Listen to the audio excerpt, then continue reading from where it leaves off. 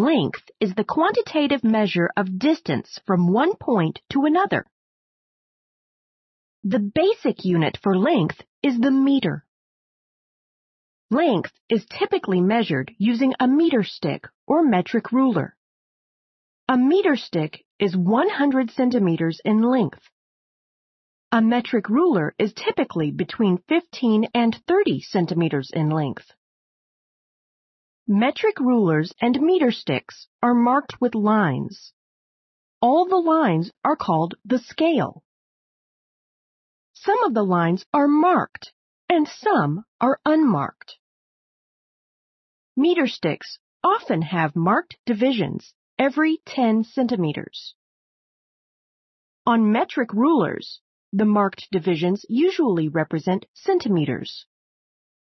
The unmarked divisions divide each centimeter into 10 equal parts. Each of these smaller divisions is equal to 1 millimeter.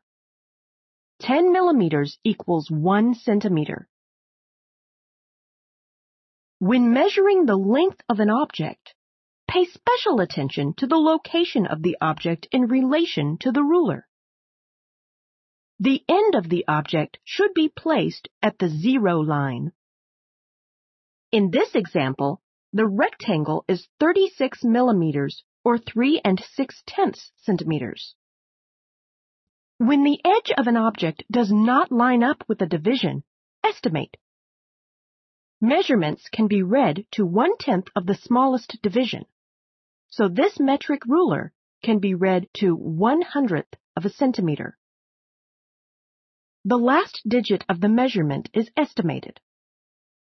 This means that two people can read the same measurement but record different answers.